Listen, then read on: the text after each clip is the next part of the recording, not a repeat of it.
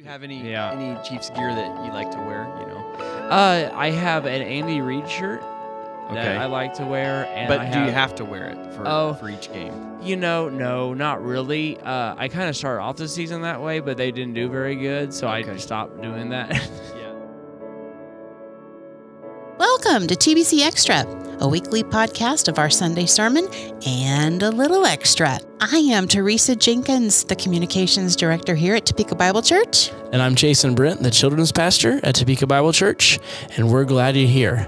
And now for a little extra.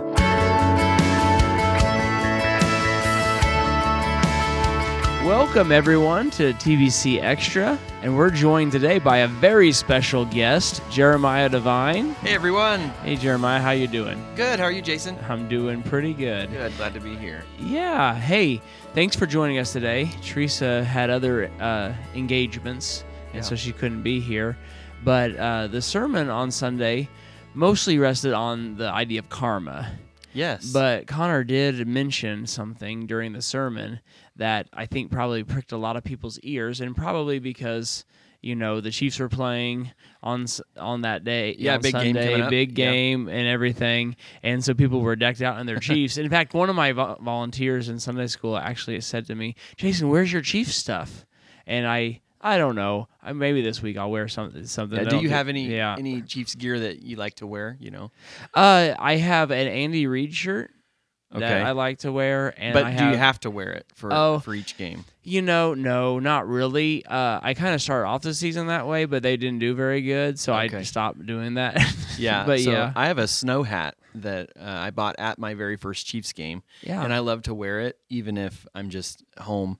I don't have a reason to wear it. Even if you're not cold? Right. The Chiefs are playing, so I've got my hat on, and it's kind of fun. We pass it's the it one around. You wear when they're playing, and you pass it around? Yeah, we pass it around. So Pierce wore it for the last game that we watched together on TV, and just kind of fun.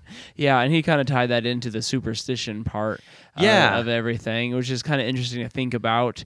I think partially we do that in good fun, but some people really do have start really believing probably a little too deeply into that. They think I've got to drink 2 bottles of water before the game starts and then 1 at halftime, and there's a certain regimen that you have to do to get the result to be exactly what you're hoping for. Yeah. But regardless, it was a really fun game. And they won, so that was really fun. Yeah. And you, I thought that you weren't going to be able to watch the game because you were up in Kansas City. Yeah, we went to Winter Jam, which is a Christian concert festival at T-Mobile in Kansas City.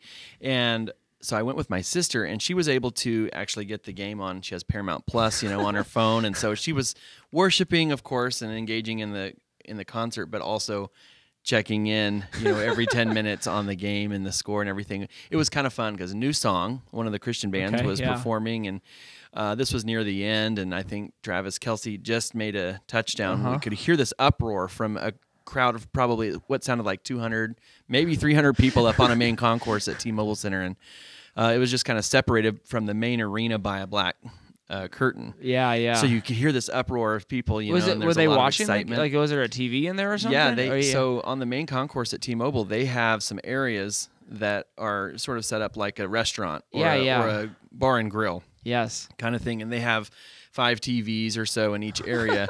They had the game on during the concert, so people were moseying out there, and so some people were watching the game while the concert was going, and then after the game went back to the concert. Definitely, you could sit out there. I sat out there for 30 minutes during one of the bands was really loud, and so I went and sat out there, and I could still hear easily the concert Lecrae was performing. Yeah. But I watched the game during that, and so but it was kind of funny because the main singer Russ, he was talking, and just doing a little message of encouragement as a part of the concert, and you could hear the uproar of the crowd on that main concourse, and he would stop and he'd say, "Oh, evidently the Lord's really blessing the Chiefs tonight," and he kind of poked a little bit at that, but he said one of the things that I appreciated is just how he was able to kind of bring it back, and just say, that is really fun, and that's super exciting, and that. It's fun to see your team succeed and everything, but you guys really made a great choice to come and to worship and to be in this place, because while that's fun, this has an eternal impact. Yeah. What a great piece of encouragement he could give through that situation. Yeah. And another piece of great encouragement is our sermon from this Sunday. Absolutely. So let's take a look. Let's or check it listen. out. Karma.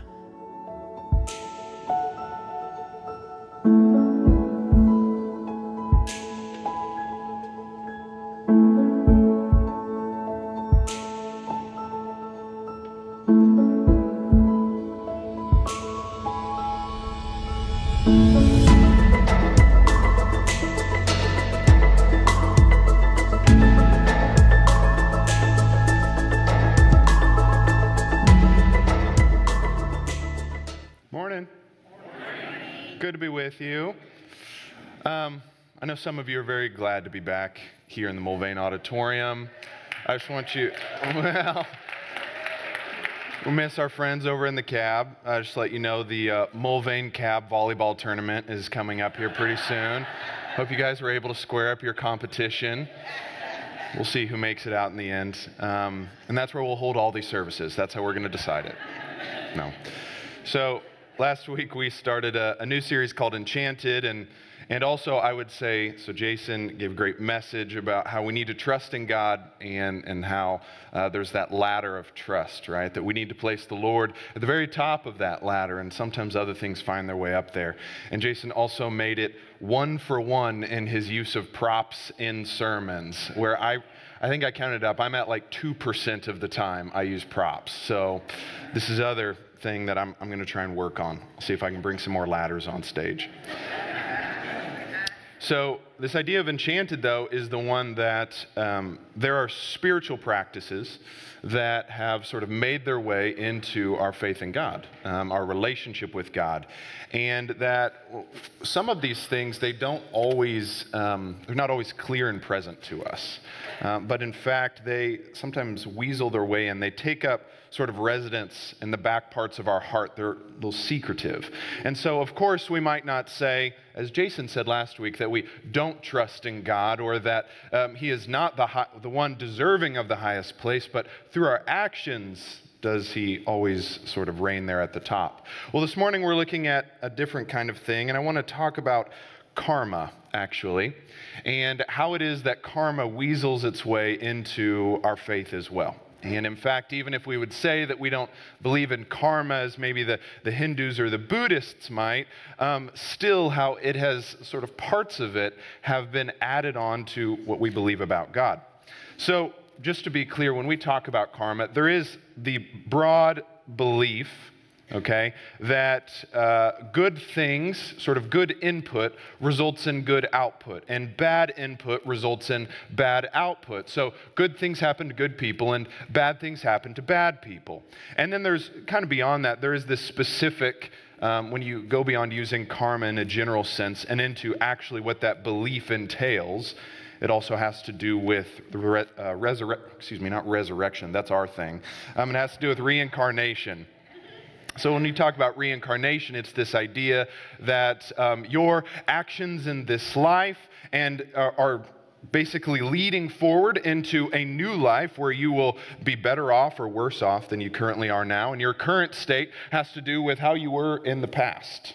Okay, so probably many of us would say, well, I don't believe in that. But yet, are there elements of it that we hold on to? Because there are certain things that we love to see in this world where we might not use the word karma, but we'd say they had it coming to them, right? So think about you're at like a pool party, right? About 6 months from now. And you're at that pool party and somebody's standing near the edge of the pool, you know, just having a conversation. And then the prankster comes up and they want to shove them into the pool. But as they do, the person turns to the side and the prankster goes toppling over into the pool. And you watch that and you say, had it coming to them, right? They got what they deserved. That's what they were trying to do. Think you're on the highway, right? Maybe it's late at night, you're driving, it's pretty quiet, and all of a sudden a car just zooms right past you. 30 miles faster than you're going right now, just blazing speed, and it's probably 10 minutes later that you catch up to them because they're pulled over on the side of the road with a couple lights blinking behind them, right? You say, they had it coming to them. So there is this internal sense of justice that we have almost where we like the idea, right, that God, maybe in those situations we would not say, well, God turned this person aside at the pool party, but nevertheless that they got what was coming to them. That sense of internal justice that we have sometimes finds its way into inappropriate places. Inappropriate in the sense that we apply it too much. You can also take this into things like superstition, right? I don't know how many of you are going to be wearing your particular Chiefs gear this evening, but I've got to tell you, it will not make, the Bills secondary any worse at defending our receivers, as much as you might like it to, as much as I might like it to. So when we talk about these things, we understand that there are areas of our life where we're pulled into sometimes attaching meaning to things that have no basis in reality, yet allowing it to control our behavior, right? So, funny enough, the first sort of quote this morning comes from Keanu Reeves. The recognition of the law of cause and effect, also known as karma, is a fundamental key to understand how you've created your world with actions of your body, speech, and mind. When you truly understand karma, then you realize you are responsible for everything in your life. It is incredibly empowering to know that the future is in your hands. So Neo gave this interview, or it's not even an interview, it's actually like a Buddhist training video series that he did back in the 90s, and where he talks about these things. So he is right about one thing. He is right about one thing. That is cause and effect, okay? It is comforting to us because it makes sense. It makes some sense of the world that we live in, that there might be this sort of enclosed sphere where everything that is good receives good and everything that is bad receives bad.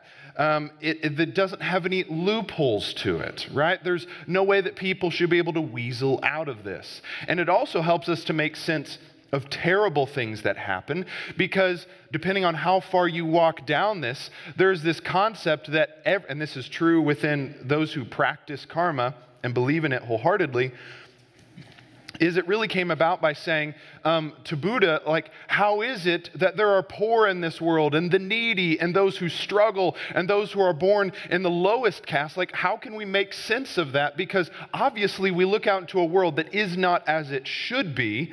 And Buddha said, well, clearly it is because of the life that they lived previously.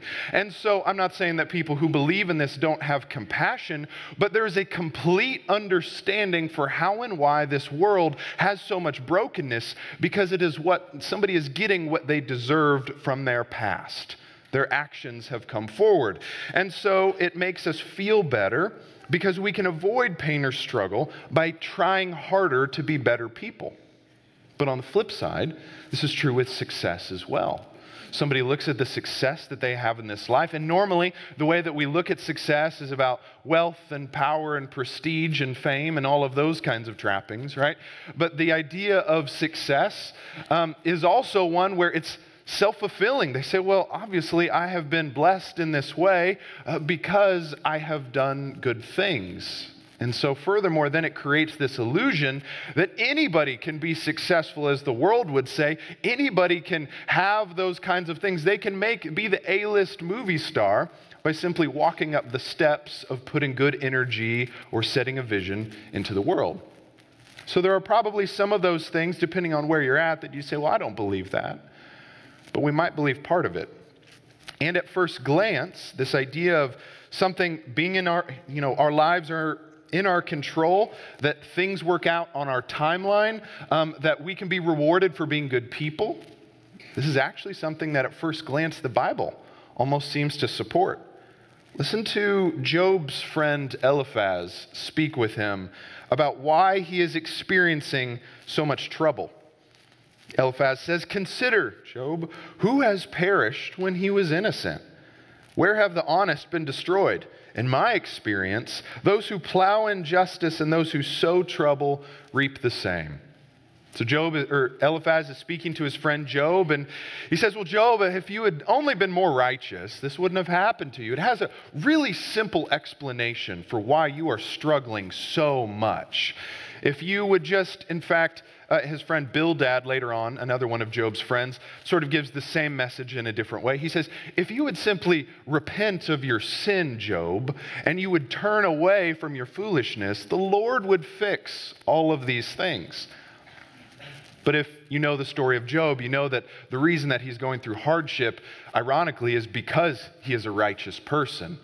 And so this idea of reaping what you sow is something that we use to explain what's going on in this world, but it's not always accurate in the sense that they're talking about it.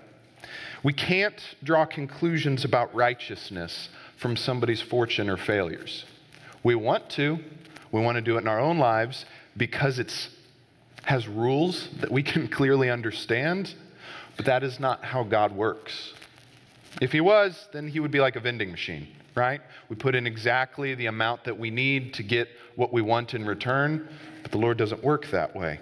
But it's not just Eliphaz who believed this, right? It is not just him and those who are commenting on Job's life. In fact, this is something the disciples struggled with as well. Look at this from John chapter 9.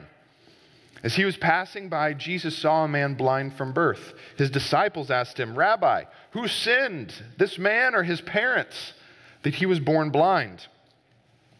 You can imagine their bigger question there. Jesus, this man, obviously he is blind, we get that, but tell us what he had done wrong so that his hardship makes sense to us. That the grief that he has experienced by being blind his whole life, that there's something that tells us that he had deserved it all along. Jesus replies to them. He says, neither this man nor his parents sinned. Jesus answered, this came about so that God's works might be displayed in him. It was God's will for the man to be born blind, but not because of his sin or his parents' sin. In this case, in this particular one, it was so that Jesus could heal this man, and then he would go and be called before the Pharisees for having a miracle clearly performed upon him, and he would testify about Jesus, about who he was and what he was doing. And in fact, in a funny way, he would ask the Pharisees, do you want to be a disciple of Jesus too? Because he was now. This is where we get the phrase, I was blind, but now I can see.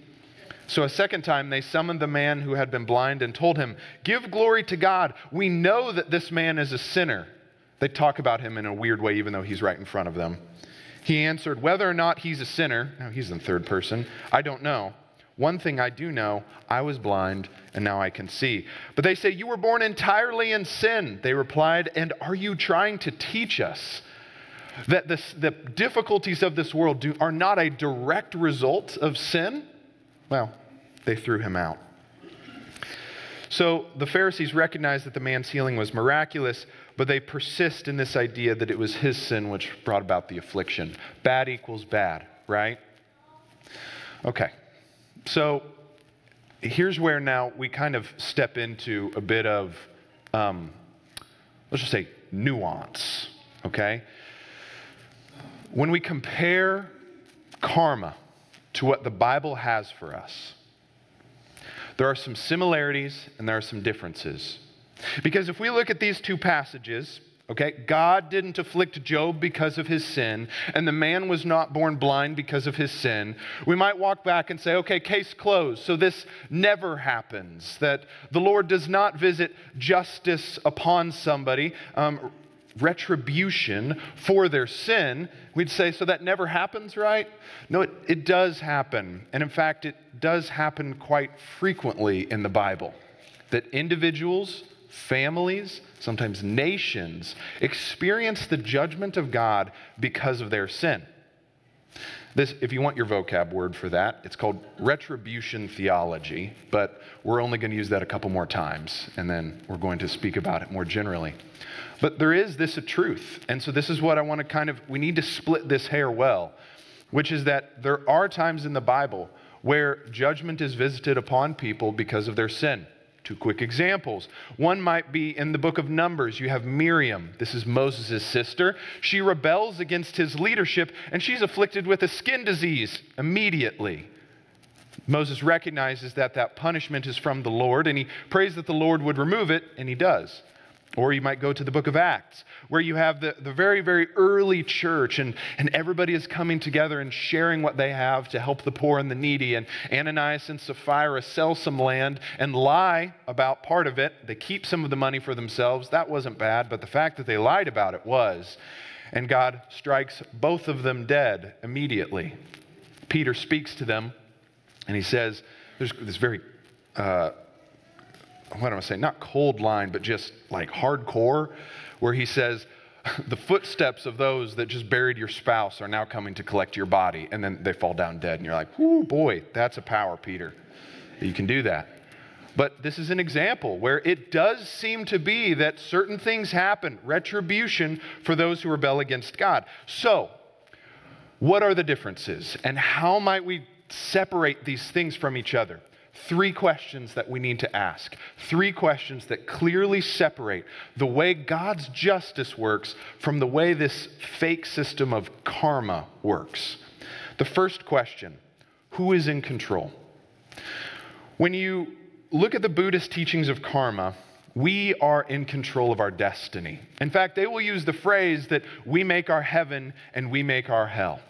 This idea that every single one of our actions is going to be returned to us in the appropriate and proper way sets expectations that we can control our future. And furthermore, that the experience that we have right now, though we don't remember our past lives, where we are at now, our station in life is due to what we have done in the past. And so everything is within our control. And we like this. We like being in control. And so this is part of the reason why karma as a system is captivating to us, because we love the idea that by trying harder, we can always improve our situation.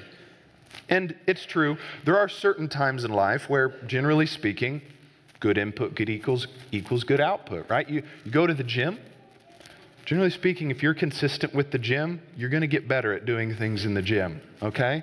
If you eat healthy, your body is going to feel better because you are putting good things into it.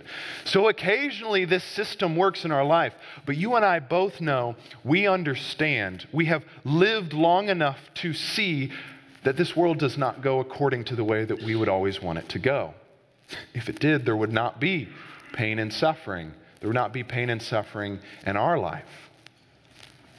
So this idea of control is present here, but what the Bible says instead is that God is always in control. Though we have the ability, insofar as the Holy Spirit is within us, to avoid sin, to flee from it, to walk away, the idea that by removing sin from our life, we can exempt ourselves from suffering is foolishness. If that was the case, there would be no such thing as a martyr. If that was the case, the disciples would not have been stoned, beheaded, crucified, run through with spikes for their faith in Jesus Christ. If that was actually the case, there would be no suffering for any of us here, for those of us who are truly righteous, right? There would be no such thing as pain. But we know that there is, and some of you are going through it. God is always in control. It's a hard thing for us to accept at times because not only do we like being in control, but once more, we have to then transfer some of that control that we want to have over to the Lord. And we give it up to Him, the one who created us, the one who puts breath in our lungs, the one who gives us another day, the one who knows the end of our days and will eventually call us home, the one who says that it is foolishness to act like we can actually control sort of what happens 3 years from now, though we might plan with wisdom and all of these things. God is the one who is in control. And so we say, what is the difference between karma and God's justice in this way? We say, well, in the one, we are always in control. We are always the final authority in what happens. We are the final say in our future. And the other one says, God is always in control. It is God's up to Him when things happen, when they are allowed to happen, sometimes when hardships are allowed to occur. Second question, at what time? When does it happen? Well, if you look at karma, you're in a feedback loop, okay? Everything you do has a response, and it is either going to happen in this life or in the next one that you have, right? You're going to come back and you will be paid back for the work that you've done in this life. It's a system that, as you keep hearing me saying, on paper, it makes sense, right? We have this expectation to get back what we deserve. And within karma, we think that we deserve quite a lot. And so when it comes to the timing of things, we expect and have a reliable sort of notion of, hey, I helped this person across the street. I don't know, paid it forward at the Starbucks line. And so now in my next life, I'm going to have a lot more money. I'm going to have a lot more skill and talent.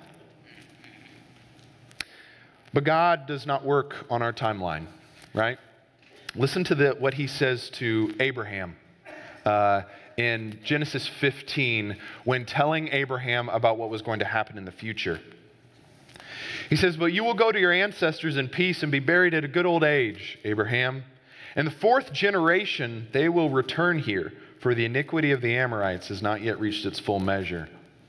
What God is saying there, he's speaking to Abraham, who's currently living in what would later be the land of Israel. He's living in the promised land.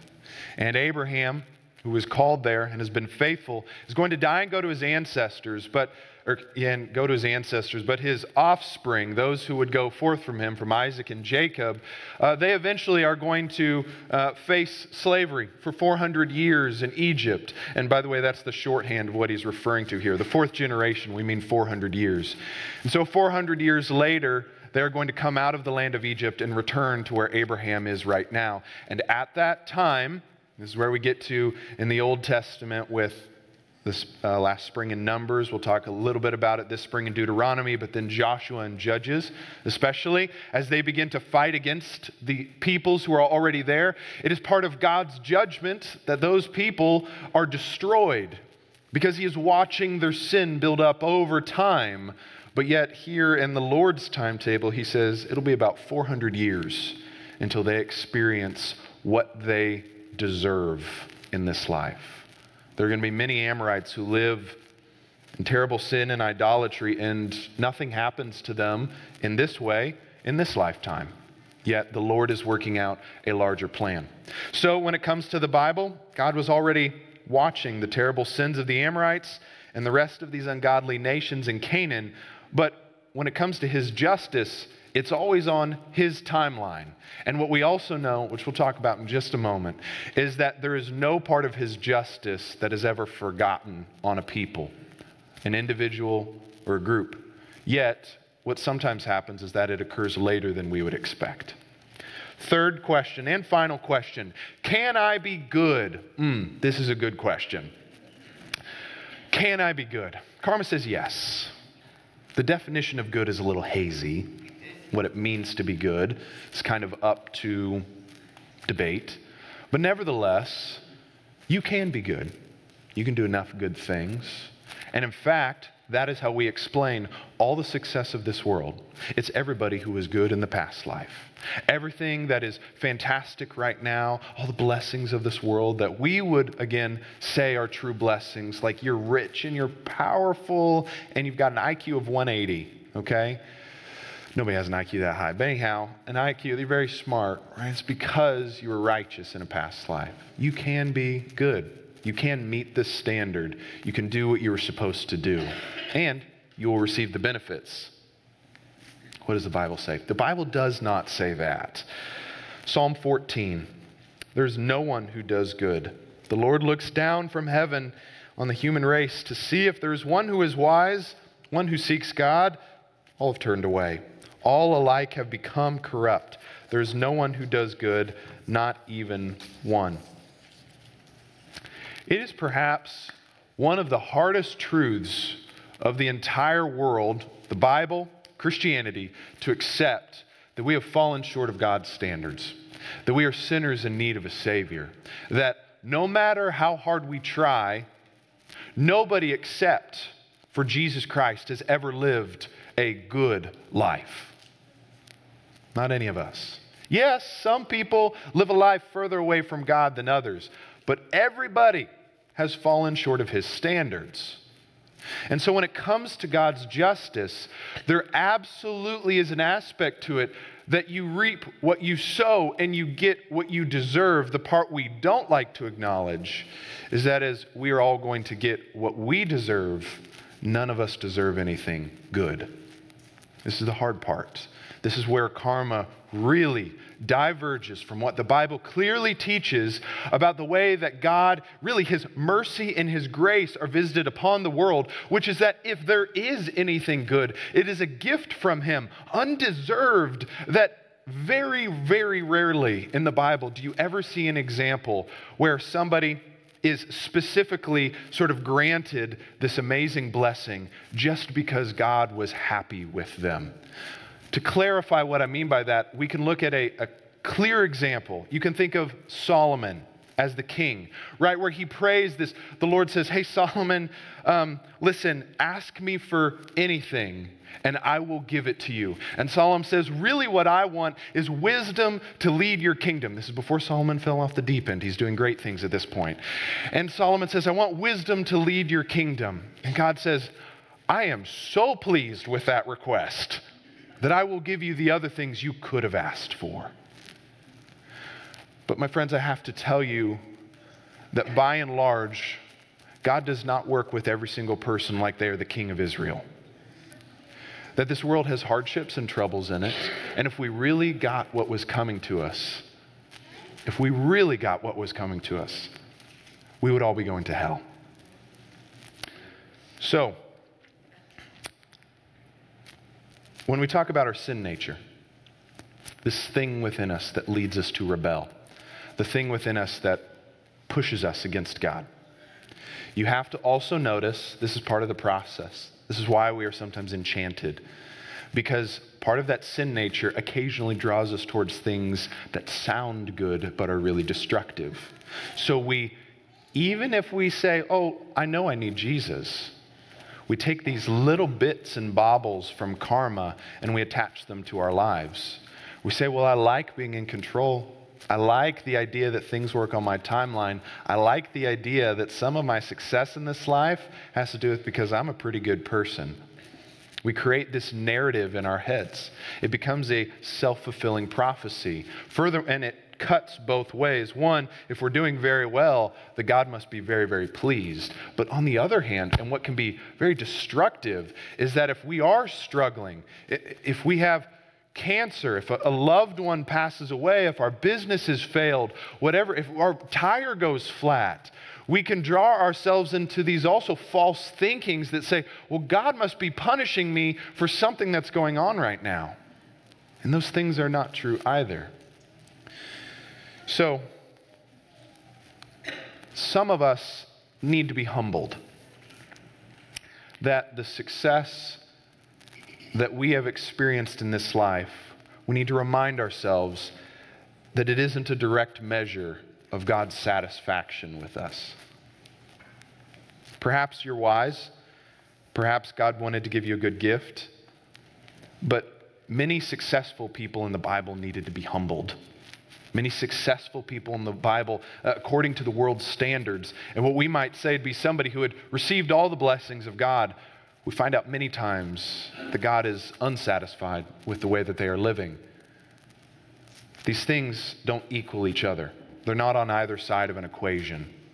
We cannot judge somebody's relationship with God, nor can we even judge God's satisfaction with us based upon our fortunes or our failures. Good output does not always mean that there is a good input. There are plenty of people living in mansions with low blood pressure who need Jesus Christ as their Savior and don't trust in Him. Right? Not that those things are bad, but just that they do not mean that God is satisfied. Okay? Cut to the other side.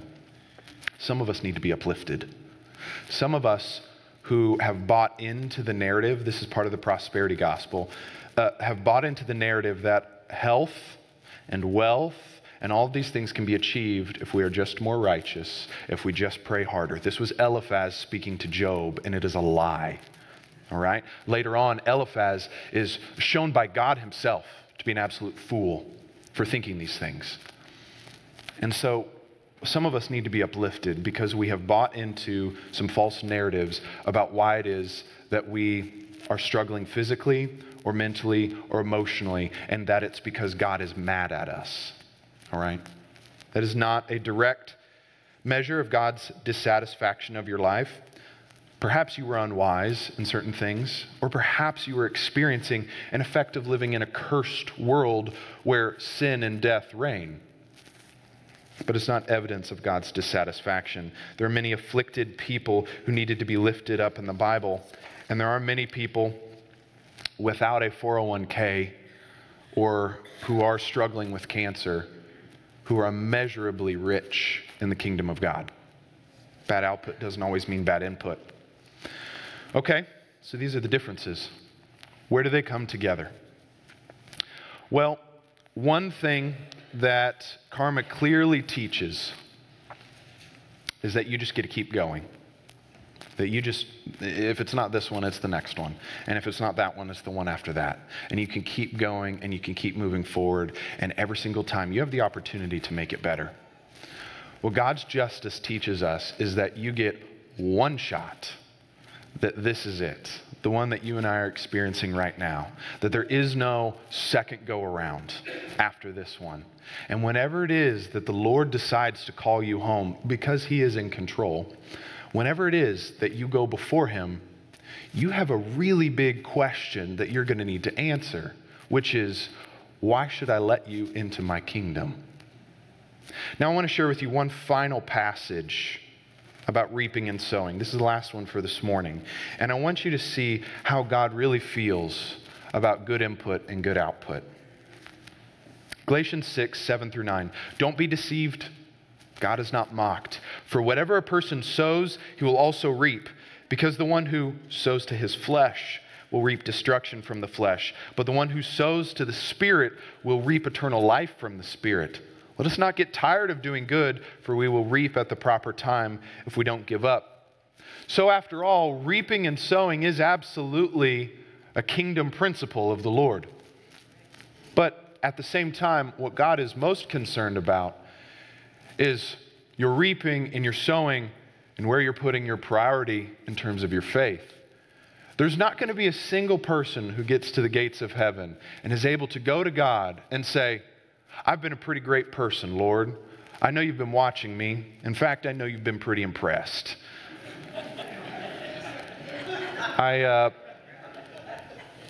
You allowed me to get that car that I had been wanting, and that was a sure sign that you really loved what I had done. Lord, I lived a healthy life, lived a good life. It was nice. And I'm thankful, God, that you and I, we were on the same terms, that you were paying me back for that which I'd given to you. You scoff, but this is the way some of us act. It's the way that some of us think. Maybe you're not that bold, but there might still be a narrative in our hearts that says, the reason that my life right now is good is simply because I have been obedient to God. There might be many reasons right now where your life is good, but you cannot claim that that is the only one. So, everyone needs to understand that they will go before God. The question you have to ask yourself is, what will you say? What are you going to say to Him when He asks you that question? Let's say it was today, right? Not 20 years from now, not when you're ready for it, not when you had time to prepare, but like today. You go before God, He says, why should I let you into my kingdom? You can't say it's because you're a good person, because you weren't, because I'm not. Because none of us are. We've all fallen short of God's standards. The only one who didn't is Jesus Christ. And so the only one who didn't deserve death was Jesus Christ. And yet Jesus Christ experienced death on our behalf. He took the punishment that we deserve so that by trusting in Him and as our Savior, we would receive the righteousness that was due to Him, that is due to Him, that He currently lives with in God's kingdom. we would receive forgiveness for our sins because the penalty had been paid. And so there are going to be the worst of the worst people who get to God at the end of their lifetime. But maybe like the thief on the cross, they say, but Lord, I trust in you as my Savior. I repent of my sin. I know that I'm not a good person. And God says, come on in. That's why we did the whole thing. It's to save a broken creation where nobody deserves to come on in. And it's the most broken people who are best able to understand the gift of God's salvation. But then the other person comes in. We've already talked about them. And they say, Lord, I've done pretty good. I don't think I needed Jesus that much. And he goes, oof, boy, I feel like you missed something. Because the point is that you needed him. You needed him the entire way. You didn't need 40% of Jesus because 60% of you had it covered. You needed him all of the way. You needed to be covered in the blood of Christ because karma is not real. God's justice is real, and God's justice says that we have all fallen short. So, in sum, right, it is good for us, right, to recognize this internal sense of justice that we have. I think part of the reason why we are pulled into things like karma is because we are made in God's image. And so there's this aspect of sort of a return of justice that we love to see. But the part where we don't go far enough is that we don't always apply true justice to our own lives according to God's standard, which is the only one that matters. And when it comes to that, we have fallen short, and the only thing that carries us through is the blood of Christ. So when you go to God, whenever that is, 50 years from now, will you be able to say, I trusted in Christ as my Savior. I'm covered by the blood of the Lamb. I know I'm not a good person, but Lord, you made me righteous because of your good gift. What will you say? Let's pray. Heavenly Father, we come before you today. God, we think about that future meeting with you. Every single one of us will experience it. And that thought might make some of us uncomfortable, Lord, because we don't know what exactly we might say. God, we know that our good deeds, as your prophet Isaiah says, are even the best of them are like dirty rags. Because God, we so often we rebel against you. And Lord, even our best deeds are so often done for selfish motivation and selfish gain. Sometimes because, God, we just want better things in the future. God, we buy into this idea. And Lord, it is wrong. God, I pray that your Spirit would convict us, would help us to see the truth of your word. Lord, what it means to know you as our Savior, to believe that your blood has covered our sins, and God, to trust in that, not ourselves, as the thing that will carry us through into the gates of heaven. Lord, we love you. We thank you for the gift of Christ, and it's in his name that we pray. Amen. Welcome back. Connor is here with us now. Hey, and as we were kind of planning through this Enchanted series. Yeah. Karma, I didn't really, in my mind, when we were talking through a few of the topics, I didn't know if karma would be its own sermon. Yeah. But man, it really did bring out to me a couple, like some tendencies that maybe I had in my own mind, or just like I see all over the place in our society.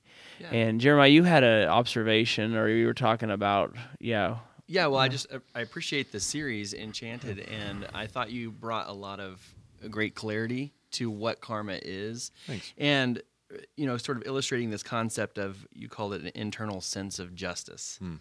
And I think, and I loved how you, in your sermon, talking about the input and the output and people's expectations and trying to help us manage that a little bit. But I guess maybe could you elaborate just a little bit on this idea that I think maybe I've thought this before, and some others might think the same thing, that we sort of have this account with God. Yeah. Right? That we're doing things to build credit, and it's being deposited like in a bank account or a savings account. Being deposited in this account, and then at some point, whether intentionally or not, we have a withdrawal opportunity. Yeah.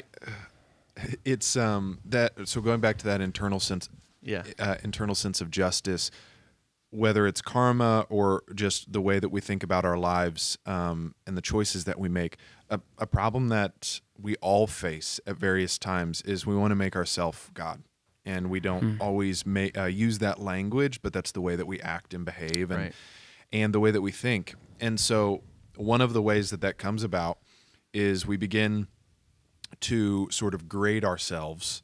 It's kind of like back in school, when the teacher would say, okay, everybody, you can grade your own papers. I love that. And that was a little bit different than exchange with somebody else. Right. And, oh, for sure. Yeah. You have the control, yeah. But if you can exchange with your buddy, though, it's almost That's the same, true. yeah. That's true. But, it's when we grade ourselves, we're never as harsh on ourselves as we should be. And sometimes we walk through that valley of shame and guilt, and some of those things need to be wrestled with and dealt with appropriately.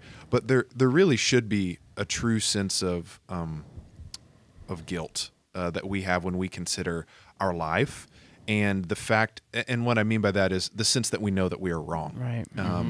So I bring that up because I think one of the reasons why we develop this bank account is because we feel like we are doing good things that the Lord would say is, you can go to Isaiah, and that even the best of our works are dirty rags, right. Or at the very least that they are things that He has empowered us to do. When we are carrying out God's will, it is something that He has empowered us to do by His Spirit. And so we can't take credit for those things, yet we often do. And so because we take credit for them and we don't give God the attention and the glory that He deserves, then we feel like we're banking up, these credits, these things, and we're like, well, God, again, maybe this isn't the exact language, but it's, well, God, I've done some pretty good things for you. And so I'm waiting. I have this expectation that maybe you're going to do some good things for me. But if we had a correct view of those things, our bank account, we would always be, going into default. Like we would always be trying to draw out more than, and God would be giving us more than we ever deserved. So I think it comes down to, how are we judging ourselves? Are we judging ourselves by God's word and what He says is right and wrong, and even a healthy understanding of our good works being things that are even tainted with selfishness? Right. Or are we actually saying, and really that's moving toward the person who walks up to God at the end and says, I've been pretty great, right? I mean, that's all to a degree. But it feels good to do good. And I think so the feeling, if you apply that feeling base to the other side, like when you're experiencing, trauma or experiencing a downfall or something, we're looking for an answer. We're looking for a reason. Yeah. Well, and it does make us feel good to do good because that is what God made us to do, right? That's Ephesians, that He has saved us by grace so that, and prepared in advance good works for us to do. So we're carrying out God's will, and that is a really satisfying feeling. But when things do go wrong, we want answers, right? We want to try and it often feels like things would be so much better if we at least knew why something was happening. Exactly. Yeah, after the sermon, Angie and I were talking, and we came up with some things like, we feel like, if we're nice to people, people will be nice to us. We kind of started going through things that have kind of like maybe faulty thinking on our part that we kind of have fallen into, kind of, without really realizing it. Yeah. But it can be kind of nuanced too. Yeah. Because there are, blessings from God. Yes. And everything should be a blessing from God that's good in our life, right? I mean, so how do you kind of weigh that out? Boy, yeah. What am I trying to say? Sunday's message, I think hopefully is, and so far as I know, it's true, but it was pretty generic. And I think the hard thing about this topic is that there actually are a number of places in the Bible, even in the New Testament, where sin results in punishment in this life, and sometimes even death, and obedience to God results in blessings. Yeah. And so obviously the big question becomes, okay, well, where are those blessings and where are those curses? Because in the Old Testament, that language is really, really specific. You have the nation of Israel, and specifically with the Mosaic Law, but it's, you're obedient to the Lord, you worship him, and your crops grow better. It's these very tangible things that you have more children, like these things that can be clearly seen and observed. And then there was the opposite side. It was, if you rebel against me, then all this other blessings stuff happens. Curses, So the hard thing is that as we move into the New Testament, those blessings and curses are not as clearly defined, because they're often more, or maybe what I should say is they're more specific. Than just being so. For instance, like we just talked about in 2 Corinthians, back in chapters 8 and 9, about giving, right, and about being generous. Okay, well, there are clear sort of blessings that Paul talks about there, where those who are generous will grow in their. It seems to say that the Bible says that they will grow in their income or their capacity to give, so that, and there's a very specific, so that they will have the ability to give more in the future. Right. And so, or you could say like, look at James 5, where the prayers of a righteous person are powerful and effective. And you're like, okay, well, that seems to attach here some kind of blessing or honor or gift from God to those who are righteous. But the problem is that I think it's pretty rare that you can look at the outcome and judge the exact reason why that happened. And that is normally where we get into problems. We say, well, this good thing happened or this bad thing happened to me, and so I'm going to try and go back to the beginning and try and figure out why exactly that was.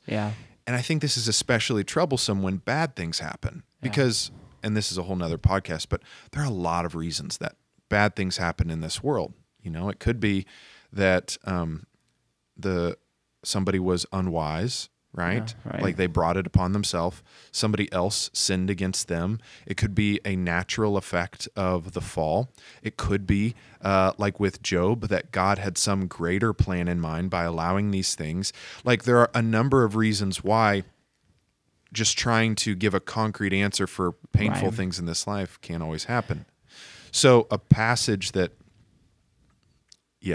adds nuance, right? That I cut out just because it would have required more time, but it's in Luke chapter 13, and it's verses 1 through, I think it's 7 or something like that, but it's a passage that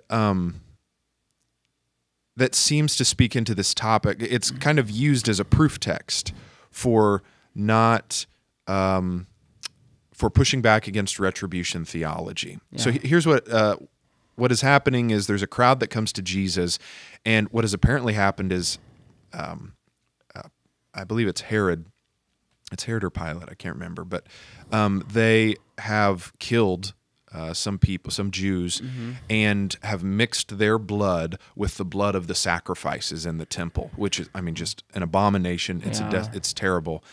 And so the crowd comes and asks Jesus about them and their lives. And the implicit question that they're asking, apparently, by the way he responds, is, were they more sinful than the other people who were not killed in this brutal way? Gotcha. And then Jesus brings in actually another example, and he says, okay, well, the Tower of Siloam, and there was apparently this large tower that fell over and killed 18 people. And he says, were they more sinful than the rest? Like, were the most sinful people crushed by the tower? Right. And the sort of rhetorical answer there is no, they weren't. They were not more sinful than the other people. And so people lift that up and they're like, see, we can't make heads or tails of, in this case, death and somebody's sinfulness. But then what is normally left off is this little thing at the very end where Jesus says, but unless you repent, you will perish as well. Yeah. And that is not, in the context, it's not an eternal kind of perishing. It seems like to be physical death right now, kind of like tower will fall on you, maybe, like something like that. Yeah. And so, anyhow, really what I think comes out is that we can never fully know why some good or bad things happen to people. Yeah. It cuts on both sides. Throughout the Bible, people have been upset that good things have happened to bad people, and bad things have happened to, quote unquote, good people. right? We've already talked about why that's not the best definition, but still, the righteous, sometimes those who follow the Lord, terrible things happen to them. Yeah. And so there are Psalms about that. Psalm 94 is a good example of one who is just crying out to the Lord because these things don't make sense. And it doesn't seem like God's justice is working the way that it should in our world. Right. But I think what happens is if we look only in this life, there are going to be elements where God's justice, we feel like he's missed something. Right. And this has been the cry. This has been the lament. Like, God, why have you not? Why do the wicked prosper? But what we know is that if we go into God's scale, his sort of view, which is that nobody escapes his judgment. Nobody escapes his wrath. That everybody is going to get what they deserve eventually. Really what he calls us to is patience in a lot of these moments. Yeah. Well, and there are some principles in Proverbs that kind of indicate, and in Proverbs, I mean, I've learned, and I don't know if you would like this definition or appreciate this definition, but a proverb is something that will most likely come true. It's not it's not a book of promises. But it's a book of Proverbs, and it does seem that if wise living does seem to bring wise results, I guess, is that like that. But I think it's a really good reminder that people that are crushed by a tower, people that are victims of crime or victims of horrible things, still personally are judged as well and have eternity one way or the other that they can look forward to. Sure. And that's a good reminder for that part too. Yeah, this was probably the biggest section that I cut out of the message, because in an earlier draft, it was basically we were going to ask the question, okay, so then if karma isn't real, and if we can't be entirely sure of God's retribution in this life, then what is the point of doing good works in this life, right? And I think there are many answers to that, but one of the answers was because Proverbs says that those who are generally speaking, because Proverbs is written from a father to a son, right, and it's wise instructions for his life. And that generally speaking, when you follow these principles, your life will go according to, the way that it says. And so like Proverbs 13:25, for instance, says, a righteous person eats until he is satisfied, but the stomach of the wicked is empty. Right. Okay, well, we know that there are wicked people who don't struggle with hunger, and there are righteous people who do. But the broader point that he's making is, yes, generally speaking, those who are wise and just and live an upright life and have integrity and work hard, all of these different things, that they will be people who can provide for their family. Right. And so when we look at Proverbs, we see that we should always consider what God has called us to do first and what it means to be obedient to him. But if we are looking for other motivation, if you will, there are certainly ways in which we can typically find blessings in this life by, doing kind of the quintessential, like, input good works. The only kind of the caveat, though, that I make, the splitting of the hair, is that the blessings that we receive, all good things in our life, first of all, are blessings from the Lord, right? That's kind of foundational thing. But as we live the proverbially correct life, we still can't fall into that trap of thinking that God is so, satisfied with my life.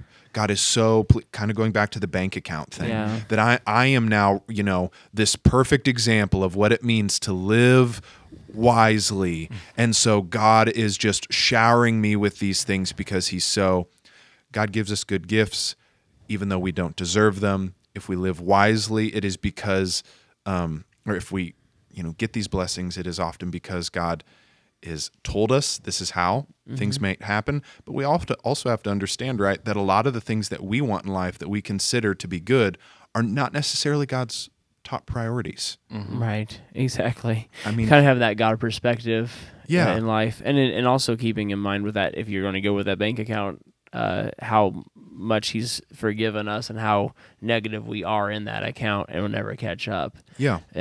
So yeah. Well, like this is out of left field, but just this couple days ago, I saw that was it Lakewood Church, whatever Joel Osteen's church is. Mm-hmm. They just paid off their $100 million loan that they had taken out 20 years ago. And, they got 45,000 people in attendance on an average Sunday.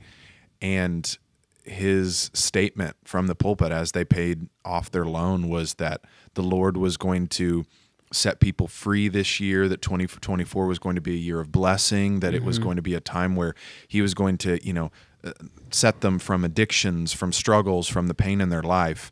And that is the quintessential example of what not to do and how not to speak about the blessings of the Lord. Right. And so in kind of conclusion right there, that goes back to somebody says, okay, well, didn't you just talk about 2 Corinthians and giving and blessing? It's like, yes, I did. But the way that he's speaking about it is not the way that the Lord works. And how can you define the two? Because one of them makes God look like a vending machine. Mm-hmm. Yeah. One of them has the equals sign next to it. Input always equals output. Yeah. And the way that the Lord works is, in reality, is unknown to us in many ways. His ways are above ours. Right. We cannot guarantee anything in our life. There might be times, Tower of Siloam, where, the hardship does come upon people because they were doing foolish things or because they were sinning and they needed judgment. Sometimes it might happen that God does want to give us good gifts, even though we don't deserve them. Sometimes He rewards wise living. But to try and live our lives based upon the idea that we can work our way into blessing or we can sort of shame our way into suffering, that's not how God has given us. Just curious, what would you say as an encouragement to someone who really feels like, man, I'm serving, I'm loving God, I'm putting God at the top of the ladder, and yet they're still experiencing hardship? Yeah, that's a great question. So at the very end of the message, I believe it was Galatians 6, verses like 7 through 9 or something like that. It's around that area. And this is where Paul is saying that we reap what we sow, but he says that you are really what you need to be sowing is into the Spirit, and that you will reap eternal life, right? But then he says, and I didn't really talk about this in the message, but he says, but don't stop, don't quit doing good works because you are building up for yourselves rewards, treasures in heaven, basically, is what he's saying. And so there is certainly in God's kingdom a reaping and sowing mechanic. It is just that we go back to that viewpoint. It might not happen in this life. Yeah. So the person who is doing the righteous things that God has called them to, and they are, just obedient to the Lord, they're going to hear that well done, good and faithful servant kind of stuff. But yeah, maybe they have loved ones who are struggling or they have health problems or whatever it is. They lost their job. What we can always rely upon is the fact that God is going to settle all accounts at the end, and that there are multiple times in Scripture where the meek and the suffering of the world who are righteous as well, who are faithful to God, who are honoring to Him, that they receive sort of the prime position when He settles all things in the new heavens and the new earth. Right. Those who have like we just know in the book of Revelation, for instance, those who have the highest position that we can see are the martyrs, who are sort of lifted up and clothed in this, these white robes, and yet they were the ones who were killed in this life for their faith. Yeah. And you say, I don't know if there's a better example of our greatest rewards will come at the end of all things, not in this life. Yeah. So it can be difficult to keep that perspective, though. Yeah. Well, and when you lose your job, I mean, it's kind of hard to be like, well, whenever the Lord calls me home, then this will all be settled. This will all be settled. Like that doesn't pay the electric bill this month. Right. And so I'm not saying it's easy. Yeah. But I think that it can be one of the many ways that we can comfort ourselves in hard times is the truth of Scripture. So, well, I think once again, great message. A lot to think about. Yeah. We've got another Enchanted message. Yeah, coming one up last this Sunday, one. And so we'll hopefully see you guys all later. Thanks. Yeah, if Tower doesn't fall on us. See ya. Thank you for listening to the TBC Extra Podcast. Please subscribe to us on Apple Podcasts, Spotify, Google Play, or wherever you get your podcasts. We drop an episode every Wednesday, and on the first Friday of each month, we have an extra episode. Extra! With stories, pastoral teaching, interviews, and more. See you next time, and have a great rest of your week.